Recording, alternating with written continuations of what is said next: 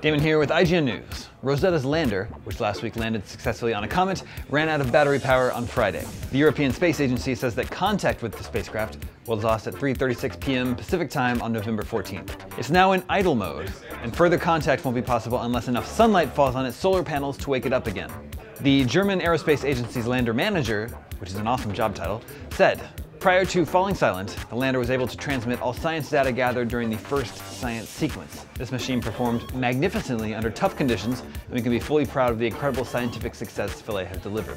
The battery power was depleted a little earlier than expected. Its landing on November 12th placed it in a spot that offered little sunlight to charge its solar panels. Before power went out, the lander managed to send some incredible photos of the comet's surface back to Earth. For all your news from space, stay tuned ign.